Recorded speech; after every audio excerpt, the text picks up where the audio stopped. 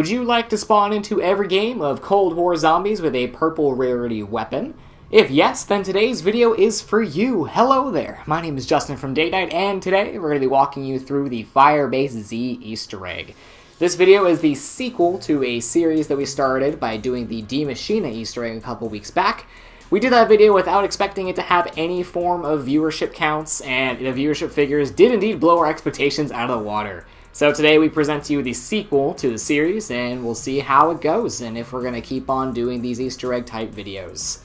For the first round, you're just going to be killing zombies in this spawn area, and then you're taking that first door up to the teleporter to make yourself to the actual Firebase, and I'm going to speed it up for you here in just a moment.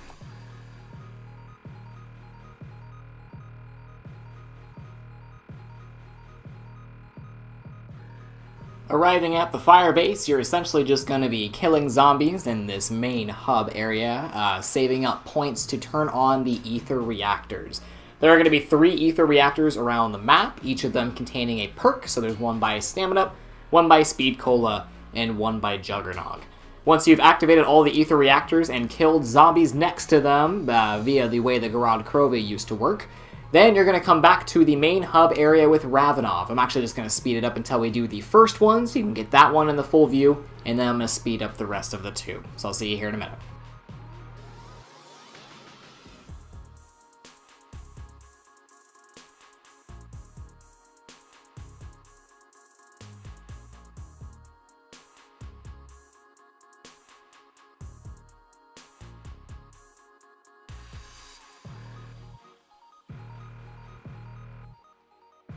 As mentioned earlier, after you activate the reactor, you see a charge and a damage meter. The charge bar is going to fill by zombies dying in this area, and the damage meter, it means that the zombies are doing damage to the reactors. At this low of a round, you probably won't have to worry about the damage figures, as it's going to go by so quickly, and you'll take so little zombies to activate the reactors. Basically, the zombies are going to come in, you're just going to melee them to maximize your damage, and then once the charge is at full, there'll be a little, explosion. After that, we're going to pick up a shovel on the outside, and then we're just going to make our way to the next reactor.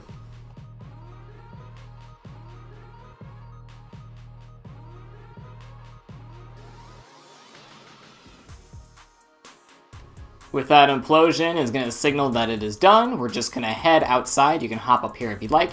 Go to this first little hut area, and on your right-hand side, there's going to be a shovel. We're going to use that later on when we're digging up the ether crystals later on the Easter egg. And then, as I mentioned earlier, you're just going to start heading around the map to the rest of the ether crystals. I'm just going to speed up the rest of this segment quite a bit because it's the exact same thing as the first sequence. You just turn on the reactors and kill zombies. If you want, you can go prone in front of the perk machines as well to get some extra points. But yeah, I'm going to speed it up real quick until we get done with the third one.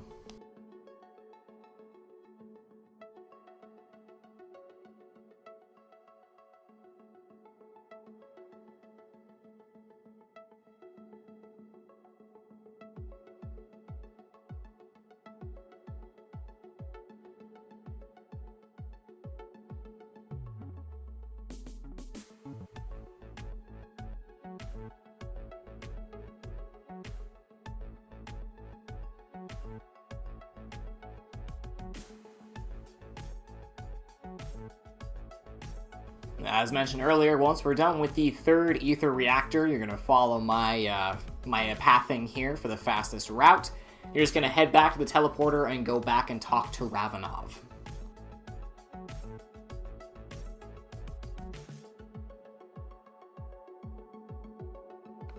My pathing here is a bit excessive as I was contemplating what I'm going to do next. Not from an Easter egg standpoint, but from a awareness standpoint of getting prepared. But the next step here is going to be going back to our first reactor room with Stamina, and we're going to be going to go talk to Peck. It's a little excessive at the beginning of the Easter egg. It's kind of like dialogue missions from ESO. It's just kind of talking to Ravenov, talking to Peck, talking to Ravenov, talking to Peck. Back and forth, but yes, we're going to go talk to Peck right now.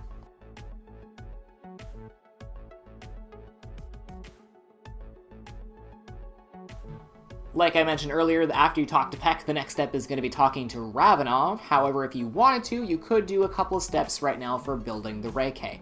The Ray K is the one weapon of the map. It's like an AK-47 mixed with a ray gun, and you need it for a few steps as well as it makes the boss fight quite easier. You can earn it through a couple of ways, like doing trials or getting it through the mystery box, but the most consistent route, and the route that I take on all zombies maps that I do, because I think doing all the side Easter eggs is fun, is building it. So the first step is going to be grabbing the blueprints you find right there, and then you're going to head out to the Dunesy area, and you're going to extract the key, so to speak. You'll see what I mean here in a minute.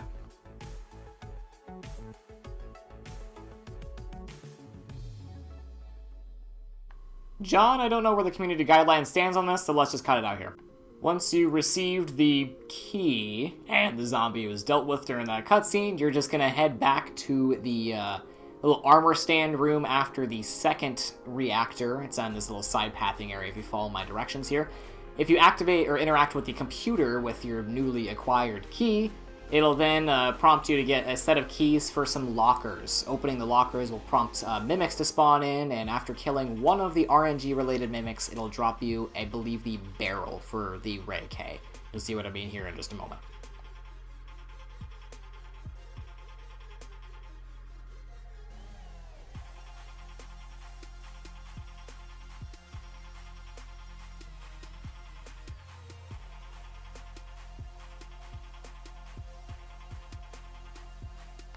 Once you kill the lucky mimic that gives you the barrel, rifle, whatever for the Ray K, then you're going to go back and talk to Ravenov. At this point in time, if you talk with Ravenov and you stay within that area, the zombies will avoid you, so you can use this as an opportunity to do the bunny Easter egg for this map. It's similar to the disco or the coffin Easter egg from Die Maschine, but there's a couple of extra steps attached to it, so I'll come back here in a minute.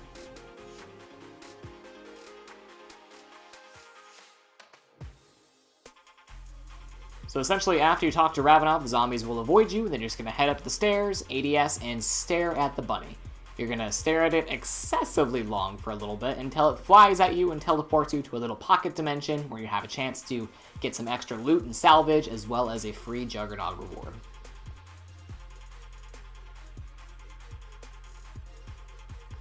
Once teleported into the pocket dimension, you need to run at the ether bunnies and shoot the crap out of them until they vanish. This will happen 3 times, then on the 3rd successive one, all the zombies and the mimics will despawn, and then you just have to locate the loot chest and grab your rewards. I always make sure I look to the right of the chest when I open it, because that's always where Juggernaut falls, and this is a timed event. So I want to make sure that I'm able to get my free perk at least.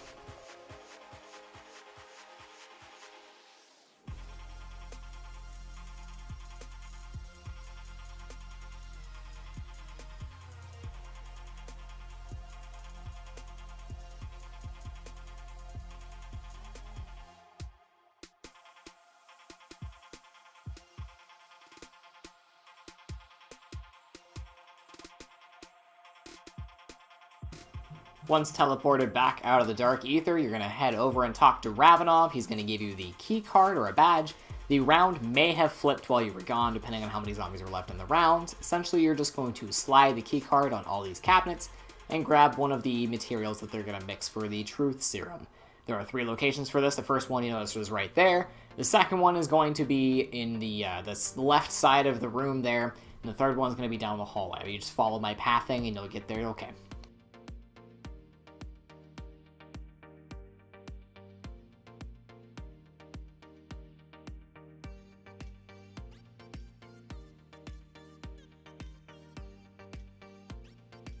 Once you have all 3 of the compounds, you need to mix them all together, so following my pathing, you're going to go mix them. Once you start the initial mixing process, it's going to spawn in a couple of fiery hellhounds. Once they're all dispatched, you can finish the mixing process and grab the machine.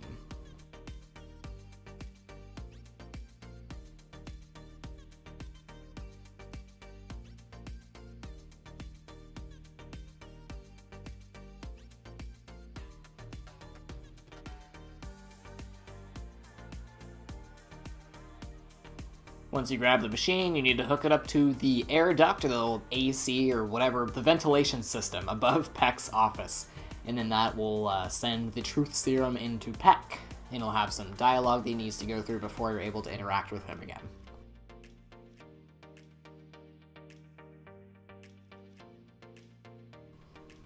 Once you interact with Peck after he's done talking about Martha and dancing around in the purple mist, You can then head over to the data center to collect the Pokeballs, I mean the capture device for Firebase Z, and then you'll be able to start gathering your mimics. This is easily the most annoying Easter egg step amongst every single Easter egg on Black Ops Cold War. Essentially, you need to capture 3 specific mimics from 3 areas of the maps. There's one in this area we're passing by right now, one in the spawn, and one outside of the Juggernaut reactor. However, this is not consistent. Sometimes you will gather mimics from these specific areas, and it will be the wrong mimics. Basically, you need to capture them in the Pokeball by weakening them enough to throw the Pokeball down, and then you take it back to the data center, and if it's one of the 3 specific names, I believe it's like Sokolov, Zabin, and Brahms, or Sokolov, someone in Brahms, then you will be able to collect them.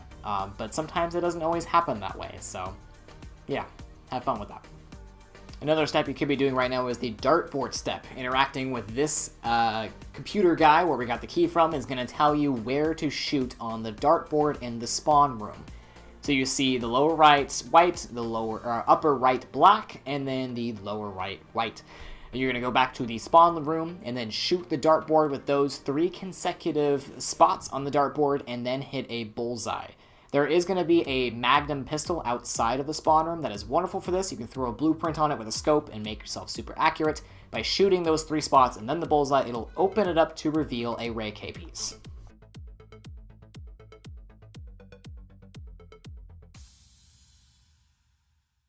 Now, with all of our Ray K pieces that we can collect until we interact with a Mangler for the first time, we can head back to the data center to begin the very, very annoying Mimic Pokeball step.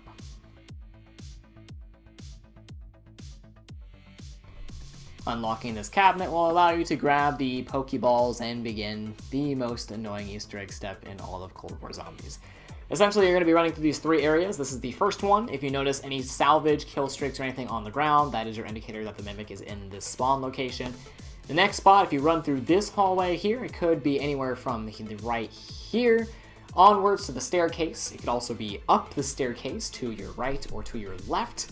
If it's not, it could be down this hallway or out on the outside to your right, or it could be in the spawn room next above where Ravenov's office is. As mentioned earlier, you're just going to weaken the Mimic enough, you're going to throw down the Pokeball and capture him into it. You can also shoot the Mimic while he's going into the Pokeball if he's not quite weak enough. You just want to make him as weak as you can without actually killing the Mimic, and then you can pick up the Pokeball and take it back to the transfer center. Once you have all 3 names successfully inputted into the trap here, then you will be able to proceed with the next step. As you can see, Markin is actually an incorrect name. I need, I believe, Sokolov, Zabin, or Brahms are the correct names. So once you do that for 3 mimics and get all 3 correct names, the next step can be proceeded with a floppy disk at that machine that you need to grab. Once you grab the floppy disk, you're going to take it over to the a machine that is in the room across from where you go to talk to Peck. So I'll meet you there here in a second.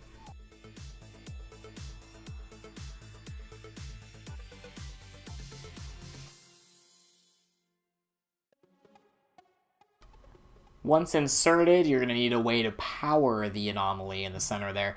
So you're going to go back and talk to Peck, and he's going to tell you that you need to get ether crystals. After that, there's going to be some dialogue with Ravenov, who's going to tell you the codes for a locker near Peck. After that, you're going to get the ether meter, and you'll start your quest to get the 3 ether crystals to power the anomaly. I'll meet you there here in just a second. Once you've grabbed your ether meter, the first of the trials we're going to commit to is deciphering which crystal is the Mimic and which one isn't. What I mean by that is you're going to go to this spot right over here, you're going to dig up a crystal. And then a bunch of mimics of this crystal are going to spawn around. If you check inside of them, you see some have black, foggy mist surrounding them. You want to find the beaker that has no black, foggy mist. So floating around it is just white. There isn't a single ounce of black. Once you find that, you're going to pick it up. It's actually right here. You see no black, foggy mist. Once you pick it up, you're good to go. If you pick up the wrong one, you're going to fail the step. Your next step is going to be a defense step, but to make sure the zombie survives, you're actually able to trap him within the Pokeballs that we used for the Mimic step. If you just hold on to that Magnum that you kept earlier on, you're just going to shoot him until he's weak enough and then trap him within the Pokeball. Then you're going to dig up the yellow crystal, which is going to initiate a defense step, which you're just going to run around, avoiding the Hellhounds, killing them as much as you can. and it's going to spawn in 2 manglers. On the first mangler, make sure you shoot off his wrist cannon. That is going to drop the energy cell that you need for the Ray K. After you're done with that and you've collected it, just make sure you're killing all the dogs and the manglers that spawn in, and once the defense step is done, you'll be able to retrieve that yellow crystal in the center.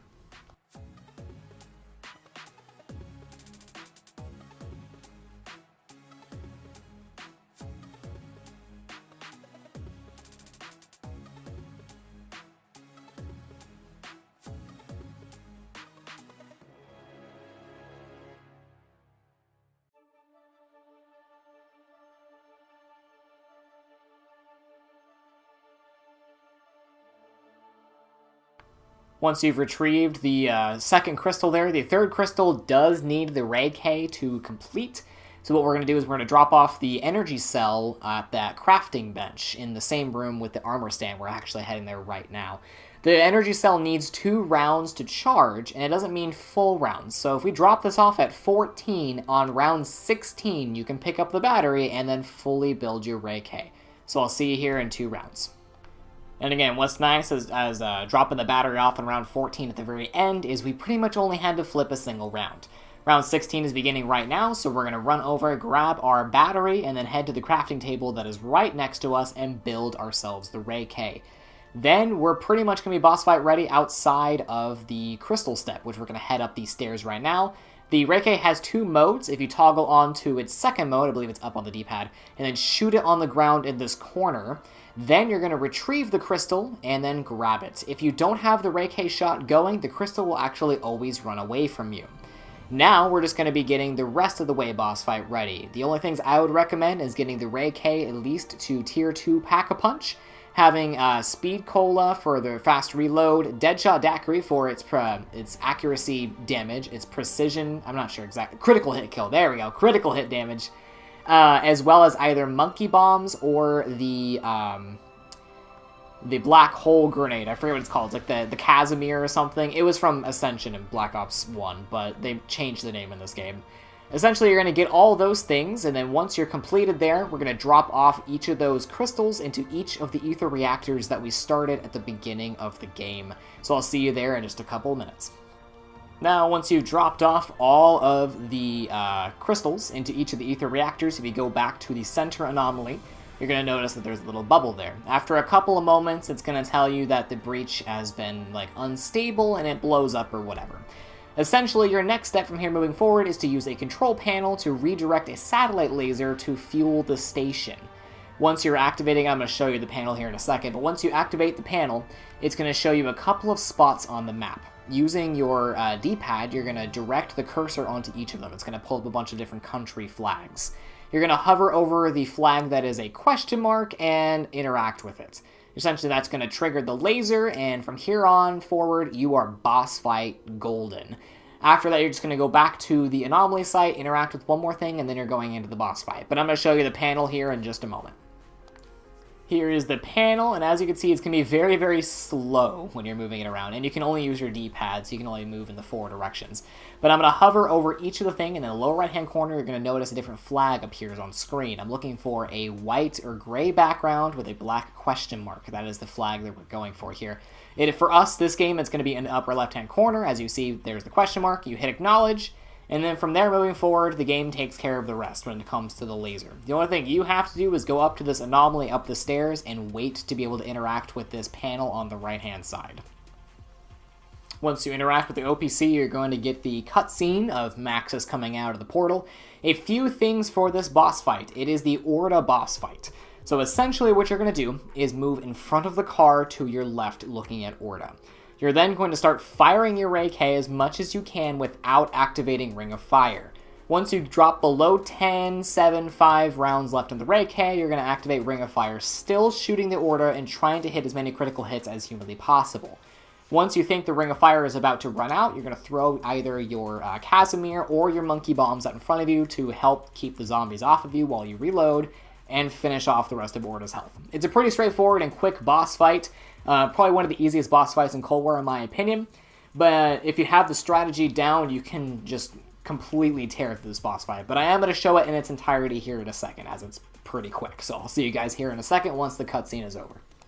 Spawning into the boss fight, again, moving to the left of the car, and shooting Orda as much as we can with our twice upgraded Ray K. Next, when we drop below our 10 rounds, we're going to activate Ring of Fire, still shooting that orange glowing spot in the center to get that mass critical damage with the Deadshot Daiquiri mixed with the Ring of Fire and the Ray K. Shooting zombies if they come over to touch us, but mostly just targeting Orda. Now I feel like we're getting pretty low on its Ring of Fire's charge, so I'm going to throw a Casimir in front of me while still shooting the Ray K, so I'll make it reload without having to tap square. It's going to reload by itself. Then we're going to get the rest of the damage done on Orda, and with that, you have beaten the Firebase Z Easter egg. Thank you so much to everyone who has commented on the D Machina Easter egg video that we posted. We actually, again, didn't expect it to get any traction at all, but here you guys are, either requesting Firebase Z guides or any other guides. It's just been a delight to talk to you guys in the comment section. But with that, thank you so much for coming out. If you have any recommendations for future content, future guides, future anything, or whatever you want to see on the channel, please leave them in the comment section below. If you're new around here, please consider giving that subscribe button the Omega Fistfire Thorn Punch, as it is free. It helps us out a ton, I tell you. And please, please, please, please comment any suggestions that you have. But with that out of the way, thank you so much for stopping by today, and I hope you guys are enjoying the road to getting your purple weapon and Cold War zombies. We'll see you guys next time.